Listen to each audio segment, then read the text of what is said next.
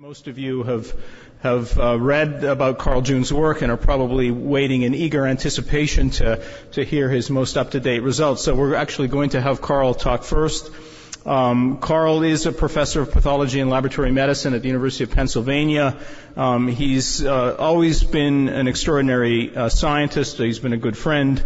I had an interesting conversation with Carl, maybe 18 months ago or so, and he told me that he really wanted to move things from the laboratory into the clinic and really make a difference for patients. And I think that we're all witnessing that happening. And so it's a real pleasure to introduce Carl, who's going to talk about engineered T cells with CARs for hematologic malignancies. Carl?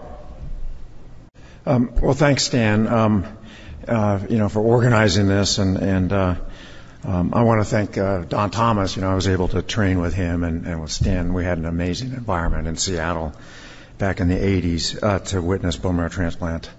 And so what I'm going to present are results from two ongoing trials, one being in patients with CLL led by David Porter at the University of Pennsylvania, and the other by Stephen Grupp at Children's Hospital in pediatric ALL. And both I and the people in my lab have conflicts as this technology has been licensed by Novartis. And his funding support comes from a variety of organizations, including now Novartis. So chimeric antigen receptors, as Stan mentioned, have been something that's been actually developed in laboratories and not the pharmaceutical industry, and are poised now to enter the realm of allogeneic and autologous bone marrow transplantation. Engineered T cells really have, at this point, two applications, one being an approach to overcome tolerance where the affinity of T cell receptors is low or lacking because the repertoire is not there. So that involves the introduction of MHC restricted T cell receptors into T cells, creating then a bispecific T cell, one where it would have its endogenous receptor and then the other the engineered receptor, and it would then be MHC restricted. The other approach is so-called chimeric antigen receptors, or CARs, and also sometimes referred to as T-bodies. And this is an approach to introduce an antibody-like recognition domain into T cells, again then making a bispecific receptor and T cell, but then in this case employing signaling domains inside that are linked to the antibody, and therefore creating a T cell that's not MHC restricted for a target that's on the surface of the T cell and tumor cell. So both approaches are in the clinic now and have quite promising results. Today I'll show results on our ongoing trials in hematologic malignancies, but there are a number of trials around the country now showing that both of these approaches are feasible using allogeneic or autologous approaches to redirect T cells and overcome tumor tolerance. So CARs were really first conceived by Zeli Geshar at the Weizmann Institute about 2 decades ago, and now have entered the clinic initially in HIV and then in patients with cancer. And the first trial results in cancer are shown here, and they were in patients with solid tumors. In the first trial, ovarian cancer targeting the folate receptor 1 alpha, and then the second trial targeting renal cell carcinoma and the carboxyl anhydrase 9 target that's on renal cell carcinoma. Both of these trials showed safety but did not find anti-tumor efficacy, and we now know in retrospect it's because the engineered T cells did not engraft and proliferate in the patients.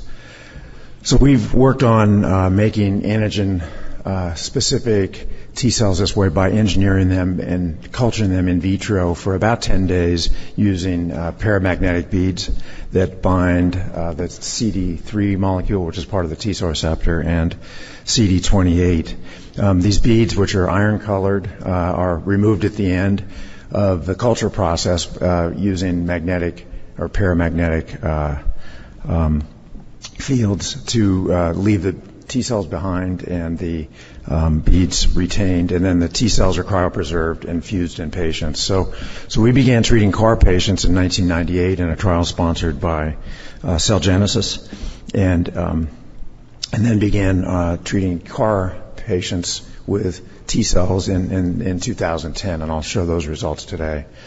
So the initial trials were with a first-generation CAR that has a single-chain antibody and then the zeta chain only signaling domain, and this has been referred to as so-called a classic CAR now. And these were initially used for safety reasons because it's the simplest signaling domain and it mimics what the T-cell receptor does. So-called second-generation CARs now are in the clinic at a variety of places and have other signaling domains to enhance signaling and cell proliferation of the T cells. And third generation, so-called muscle CARs, are now being tested at several institutions to even enhance this further. So there's both ability to enhance the extracellular signaling domain and the hinge domains as well as the signaling domains, and then this T cell that these CARs are expressed in.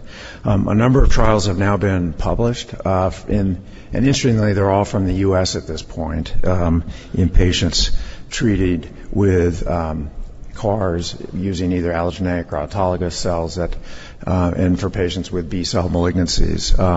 The first trial is at the Fred Hutchinson targeting CD20 using the rituximab antibody as a targeting domain, and then with a single chain zeta domain. And then now a number of trials are targeting either CD19 or 20 and using varying signaling domains, these so-called second-generation CARs. And our trial that I'll show is and targeted the 4-1BB and zeta as the co-stimulating domain. The reason we have used 4-1BB in this second-generation CAR approach is shown here, where we tested all possible combinations of the 4-1BB molecule, which is part of the TNF family, receptor family, and CD28, another co-stimulatory domain, and a signaling molecule. And when these are expressed on T cells, we found bright expression in all cases. So this is staining for the antibody on the surface of T cells, and then exponential division of the cells when they're activated through their T cell receptor. However, the ones that had 4-1BB have some constitutive activity in that even though they haven't seen their antigen, which would be CD19, the T cells continue to proliferate for about 3 weeks before they rest. So they do eventually stop proliferating, but they have a larger proliferative burst in vitro than their other signaling domains, which had either zeta or CD28. So the initial trial was to test this for potential safety and efficacy in patients with refractory and relapsed CLL. So patients had to have 2 previous FDA-approved therapies for CLL and not be eligible for an allogeneic transplant to get on this protocol.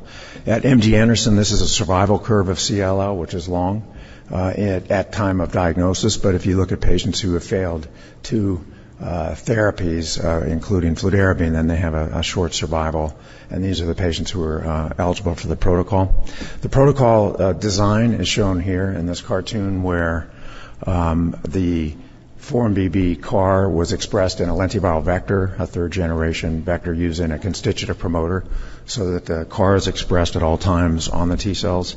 The cells were activated from patients after an apheresis and in vitro expanded for 10 days and then transduced with a CAR and then given to patients as shown here below, following a dealer's choice chemotherapy regimen that was given a week prior to T-cell infusion. So we reported the first 3 patients in August of 2011, and then now have treated 12 patients on this protocol, and I'll show those results. So at this point, 9 out of the 12 patients have had responses, 10 have had CLL, and I'll present those results, and then 2 have had pediatric ALL. And so these are ongoing trials that in a number of centers have seen responses that I'm going to show, but they're all done at boutique settings in cancer centers. The real issue now is how to scale this up to make it applicable at multiple other cancer centers, and that's an issue that now the pharmaceutical and biotechnology industry is dealing with, is how to make cultures in a robotic fashion and not being done as we do it currently with scientists in a laboratory that have PhD qualifications. So our initial patients in CLL are shown here. They had advanced CLL, 3 of them, of the 10, had P53 deletions or 17P on their karyotype and a median of 5 prior regimens. And the dose range that we've given these patients have been broad, but on average about 100 million CARs have been infused. Our pediatric trial, we use dosing on a per kilogram basis. In adults, it's a flat dosing regimen. And the median follow-up is short at 8 months, but the earliest patients are out now past 2.5 years. And the results for those patients are shown here. In light blue, it's for CLL, and for pediatric ALL, and down at the bottom. So the results have been that most patients have had responses, and they have not had relapses in the case of CLL. So that has been a surprise, that the CD19 positive malignancies have not relapsed in spite of the fact that this is a therapy that's targeted only one antigen. I'll show that contrasts to our results in pediatric ALL in a moment. And the results then have been durable out past 2 years in the initial patients treated, and much shorter in some of the earlier patients. The bone marrow is easiest to assess for response, as well as blood, and lymph nodes are harder to assess whether residual adenopathy represents any residual tumor, or whether it's inflammatory cells. And so we have not had biopsies of lymph nodes to assess that in patients. The summary of the first 3 patients is shown here, where they all had refractory CLL. 2 of them had P53 deletion, which in usual portends a poor prognosis to chemotherapy. And they had large tumor burden because they were on phase 1 protocols. So these were not MRD patients, but up to 7 pounds of tumor could be documented by calculating the lymphadenopathy, hepatosplenomegaly, and bone marrow burdens of tumor. And we could show then that there was actual expansion of these CARs, as I'll show in a moment, so that they proliferated in the patient, and then were able to, on an effector to target ratio, eliminate more than 1,000 tumor cells for each infused cell. So these are self-replicating cells, and that's one of the advantages of chimeric antigen receptor cells, is they can replicate and expand in the patient. In a way, it's similar to a donor lymphocyte infusion, except here there's no allogeneic effects, and in this case they're engineered to be CD19 specific. So as I mentioned, the remissions have been durable to date in the adults with CLL. The pharmacokinetics of the CARs are shown here by using either PCR or staining for the antibody on the surface of the cells in patients. And they had a 3 to 4 log expansion in the patients. So this is searching for the sequence that's not in the normal genomic DNA, which is the 4-1BB CD3 zeta fusion in the genomic DNA of peripheral blood cells. We found similar kinetics and trafficking in the bone marrow biopsies of patients, so that CARs both go to blood. We can show that they expand here in the first 3 weeks, and then contract and remain in our initial patients now out past 2 years as memory cells in patients. And then we can show that they are expressed on the surface of cells. So staining here in this case for CD3 cells in a patient 2 months after the patient was infused. In this case, 27% of the cells were CAR T cells at that point, and that would be here at this point in this patient, and then later they decay as in a natural memory response after, for instance, a viral infection or a vaccine. So there's a peak of the cells, and then they decay down to memory levels. The PK of the cells is shown here now for the first 10 patients, where the magnitude of expansion in vivo has correlated with responses, so that the patients with complete responses have where the CARs expand 1,000-fold and get to more than 1,000 copies of the CAR transgene per microgram of genomic DNA in blood. That would be above 1% of the cells. So it's similar to what we see in a massive viral infection, such as EBV or cytomegalovirus, and a patient has an immune system and can respond. So it's a monoclonal expansion of cells against CD19 because of the antibody. We've sorted these cells and find that they're both CD4 and CD8 cells, but they evolve over time in the patients so that the predominant cells that persist in the patients are CD8 cells expressing the CAR, and they're highest in frequency in the bone marrow rather than blood in every patient we've looked at. In the patients who haven't responded, we have not seen the expansion of the cells in the patients. Whether this is a property of the tumor or of the T cells or both is something that we're investigating at this point.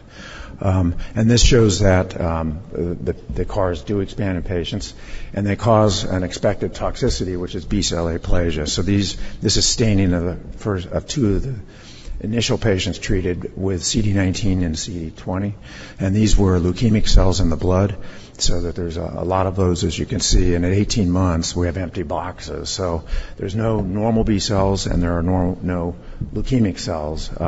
And so that's different than if patients had Rituxan therapy where the B cells would come back. So here there's a ongoing B-cell aplasia that's profound, and the patients are on gamma globulin replacement therapy that's guided by serum measurements of their immunoglobulins to prevent infections. We've had 2 infections. One patient with sinusitis. He had baseline sinusitis, and the other was in a pediatric ALL case where the patient got influenza and was hospitalized. So we can't vaccinate the patients and get an antibody response. So that's a predicted toxicity that's on target because CD19 is on normal B cells, not on plasma cells, but it is on B cells and then the B cell leukemias. So there are a number of ongoing questions from this trial here and others, such as why weren't these cells rejected? We have used so far a mouse antibody that anti-CD19 that, and we would have expected human anti-mouse antibodies to arise and reject the CAR cells. We think that this is just an example of where the T cells can induce tolerance because they've eradicated the B cells and then the B cells can't reject the T cells. So it may be possible still to have T cell mediated rejection of the CARs. But these patients are very immunosuppressed because they've all have had fludarabine and have a significant impairment of their cellular immune response as well. So these results might be specific to this setting. We suspect that there's a relationship to tumor burden and then the dose that's required and as well as the proliferation of the CAR cells that occurs in the patients. But we haven't yet been able to test that. Long-term safety of CAR cells remains unknown. We know in studies that we've done in HIV that the CARs can persist for over a decade with projected half-lives exceeding 16 years. So they last as long as natural T cells and perhaps longer, at least in the setting of HIV. And the safety then is established according to the U.S. FDA regulations where they're on ongoing trials to assess for 15 years to look at for the safety, in particular because integrating viral vectors have been used here. So there's a potential for genotoxicity due to, in our case, a lentivirus that was used to manufacture the T cells. And then this was, CLL, as I showed, is an indolent disease. Would CARs be able to work in a more rapidly growing malignancy such as acute lymphoblastic leukemia? And now that we've had some safety and efficacy in adults, we were able to start a trial in pediatrics using the same vector, and it's called our PDCAR trial that's at Children's Hospital, and it's in pediatric pro-B-cell ALL or pre-B-cell ALL. And we have 2 patients that I can report on at this point with refractory ALL. The study's led by Stephen Grupp at Children's Hospital. And the first patient was a patient who had multiply relapsed ALL and did not have a donor for an allo transplant and could not be put in remission, which is a requirement for pediatric ALL for an allo transplant at our institutions. So she had multiple previous therapies through Children's Oncology Group and then was given high-dose clofarabine and Cytoxan in March and then treated on April 17th this year. So she's now out 9 months from our therapy and remains in a complete remission. She had a significant toxicity that I'll highlight. And she was given a dose of 10 to the 7th CARs per kilogram. The second patient then, based on the toxicity we experienced in the first patient, was given a dose reduction and got 10 to the 6th cells of these CAR cells per kilogram. And that patient was a patient who had relapsed after an allotransplant, and then so she was a hematopoietic chimera. She was engrafted with a cord blood transplant that was sex mismatched and 4 out of 6 HLA matched. Both patients achieved a CR after therapy. The first patient is shown here, the kinetics of the response, and it was the T cells were infused over a period of 3 days. And the patient was aplastic initially, so her previous chemotherapy had been 6 weeks before, and she had her total white blood cell count in red, and then ALC and neutrophil count in black and white circles here. And so what you can see is about 10 days after therapy, she had neutrophils return in the circulation, and also blasts. Her lymphocyte count went to 4,000, and initially we thought that was a return of the leukemia, but it turned out that these were CAR T cells. And so you can see the magnitude of expansion here. It's an exponential expansion. The cells infused here, and to go to more than 4,000 CAR cells per microliter. And if you calculate blood volume, you can see that there's been a tremendous expansion here within about 2 weeks after infusion. Now, she was very sick and in the ICU at this point. It was one of these Lazarus moments where she nearly died from cytokine release syndrome and tumor lysis syndrome. But the symptoms all followed these that you'll see here, which were the kinetics of the lymphocytes appearing in the circulation. And this shows more graphically. She had 2 bone marrow aspirates, one done on day 6 after the infusion of the T cells, and one done on day 23. And staining here in the bone marrow aspirate is shown for CD19 and 20, so that 6 days after the CARs, she still had about 50% of the cells in her marrow were blasts. And you can see those are gone by day 23. And then there's been a reciprocal increase where the CARs have proliferated, traffic to the bone marrow, and correlate then both with the symptoms that she had, which I'll describe more, as well as the eradication of leukemia. So she remains in remission now, 9 months after treatment, and by MRD, by molecular analysis, there's less than 1 B cell per million cells in her bone marrow, so we cannot find any malignant clones in her at this point. So that's the first patient treated where there's no chemotherapy given, the CARs alone. We're allowed to do, we're able to accomplish that. The second patient, as I mentioned, had an ALL that was treated with an allotransplant, then she relapsed and then was treated with blinatumomab, which is a bispecific antibody with 2 different dosing regimens of that, and refractory to that. She was infused with in September 11th with a lower dose, and then had a complete remission documented a month later. And so her T cells then were allogeneic, derived from her cord blood, and we could show that she was a chimera at the point when we harvested her, and did not have graft versus host disease, and she did not have graft versus host disease at baseline, so that's a potential risk here. And we found in this case that the CARs trafficked to the central nervous system when she was tapped, and now we've actually found that both our patients have CARs in the CNS. So these are the 2 cases that I have shown you so far, looking in the peripheral blood, the trafficking of these cells, and then in the cerebral spinal fluid when they're tapped. So we have less data points here, but both patients had peaks around 10 to 13 days after the CARs were infused. And a reference line here shows where the cells would be at 1% precursor frequency, and this is a log scale. So both of them essentially had 100% of their cells were CARs at the point of 2 weeks or so after infusion, and then they have persisted as shown there. Because these were 100% essentially here, and we could stain these by antibodies, a right stain then at day 10 after infusion, then statistically this is what CAR cells look like. And the hematopathologists say they look like similar to what the cells that you see in someone who has EBV infection, say mononucleosis, the activated T cells. So they're granular, large T cells here. And in the cerebral spinal fluid, we see similar cells. All these cells were CARs by genetic analysis, and no leukemia in the cerebral spinal fluid. And they again, on a cytospin, that they have a similar morphology to what we see in the right stain in the blood. So the second patient, unfortunately, has not remained in remission by staining. This is staining showing CD19 on the CD45 dim cells, which is where blasts were initially. And at a month after treatment, she didn't have any CD19 cells, and she had a leukemia that was in remission. But at 64 days after treatment, she had, not shown here, a relapse with CD19 negative tumor. So we now know that in ALL, at least, that patients can have tumor escapes when CD19 is targeted. So I mentioned the toxicities of B-cell aplasia and cytokine release syndrome. In addition, they can have a macrophage activation syndrome.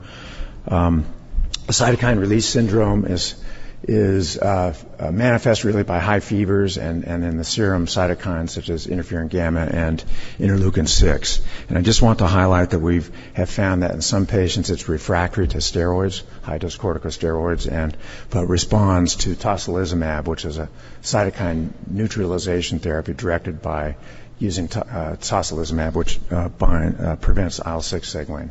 That's shown here in our pediatric patient, where there was a biphasic fever curve, fever going between 37 and 41 degrees here. So there was an FUO. There was no infection. This was due to cytokines, which we found later. And when she was given tocilizumab, it responded, and she became afebrile. These are the LDH is shown here. Second patient had a very similar course with a fever, but did not have and require the immunosuppression.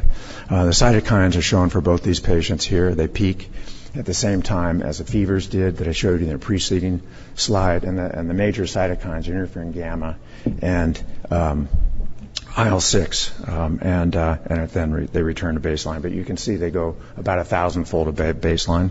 The same kind of pattern occurs in the patients with CLL. So that both ALL and CLL can result in these cytokine syndromes. And there's a patient that David Porter treated where on vital signs the fever ranged between 100 to 103. And then on day 10 after treatment, after an infusion of tocilizumab, with no steroids in this case, the fever resolved and the patient remains in a CR now more than 6 months after treatment. The tumor rejection can be delayed, and this shows an example of this where we've had a patient have tumor lysis syndrome and the cytokine release syndrome 23 days after infusion of the CARs, and we've now had one as late as 51 days after the CAR T cells were infused. So that's an issue if the patients are not close to care. So where we are at this point is to complete this pilot study and then to have an ongoing study to try to identify the maximum or optimal biologic dose in this case, because we've had responses over a 2 order of magnitude difference in the patients. And the summary, just to show you here that what I've mentioned is that CARs do have potent and durable activity. They have toxicities that are expected. We can see that they can be used in the setting with chemotherapy or without chemotherapy, and they have probably the ability to be used in other kinds of tumors, depending on changing the antibody targeting domains. So a number of people were involved in these studies shown here, and I'd like to thank you for your attention.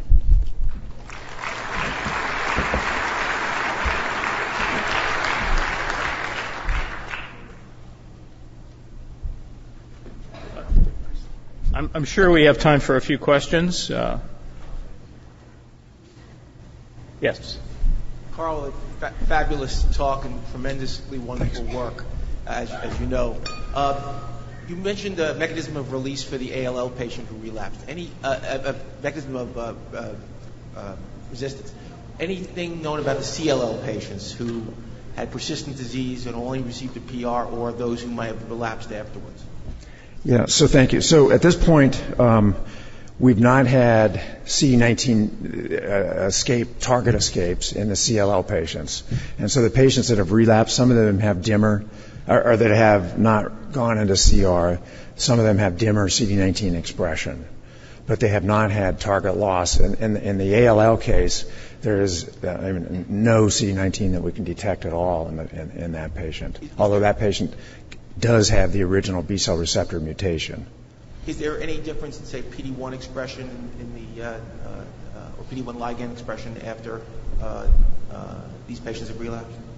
So on the CARs, there may be. We don't yet know that on the blast cells, and whether, and in particular, whether they might have immunosuppressive molecules that can veto some of the effects of the CARs. And you know, the phenotype of the CAR T cells is that of an effector memory cell. Thank you. Okay. Carl Schlomczyk. Carl, great, amazing work. Do you have any information about the clonality of the cells that expand? I mean, you infect a big gamush of cells either by integrants information or by TCR sequencing. Yeah. So Warren, the initial, if the patients have had, you know, the kind of kinetics over 2 to 3 weeks with expansion, we have sorted those cells and found that, you know, they're both CD4 and CD8 cells, and the T cell receptors are polyclonal. Now, we've had one case that I haven't had time to show where the patient had, you know, an expansion 51 days after the T cells were infused. That was a result of one CD8 T cell, one TCR. So it expanded late, and then, and then tumor went away, and then those cells went down into a memory level. So we've seen both. So we believe the initial expansion is driven by CD19 in most cases, and then they do go down when target goes down. Carl, real quick, Alex calling from Case Western, back here in the front. Can you comment on the chemokine receptor expressions on the cells that you put in the patients, and in particular CCR7, and whether or not you think the traffic into CNS is somewhat related to homeostatic chemokine receptor expressions, or just a permeabilized blood-brain barrier in general? So we don't know the mechanism of how. Neither patient that we've seen where we found these CARs in the CSF had detectable leukemia, you know, via standard testing. So they were not thought to have CNS leukemia. So we don't know whether this was antigen-driven targeting into the CSF, and we don't know, for instance, the chemokine receptors and so on, blood-brain barrier status. So we're investigating that, and we believe in some cases that it can be antigen-driven. We have a subsequent patient where they have had a shunt in previous ALL there, and the CARs have also trafficked. So there's probably multiple mechanisms. What we found in both cases is that the CARs have persisted in the CSF when we can't find tumor. So there may be just trafficking of the cells there, and whether it's antigen-driven, we don't know. We do see that in our mouse models of ALL, where we have xenografts in humanized mice. Their trafficking of CARs is dependent on CD19 antigen. So we'll take 2 more questions, Dr. O'Reilly, and then one here.